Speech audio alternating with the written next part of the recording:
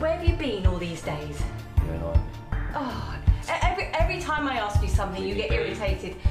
Oh, well, who else should I ask to know your whereabouts? It's not going to solve your problems. You know exactly where I am all the time. All right? Is that going to solve your problems? No, right? No.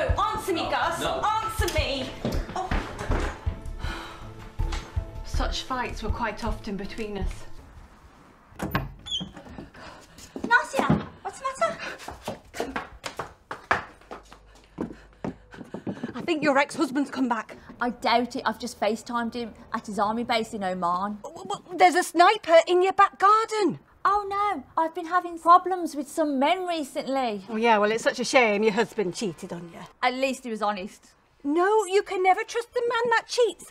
How do you know him out there in your back garden has not been sent by your ex to bump you off, to stop paying your maintenance? He doesn't pay me anything. It's no wonder your house is tiny compared to ours. Don't you think we should call the police? What, to say that we live in a bigger house than you? No, to say there's a man in my back garden. Hey, we don't want the police round here. Daughter's having a house party. Have you seen how many cars are on our drive? We've trebled the rule of 6. We'll have to go out there ourselves then. Just the two of us. Hey, he's got a gun. Doesn't look harm to me.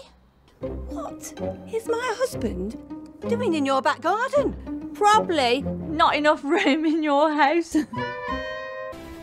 The public are concerned as to why it has taken so long to identify this issue.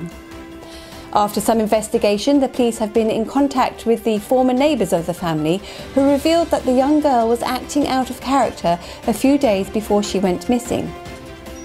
More so, through medical records, the police have identified the blood of the young girl on all 4 bodies.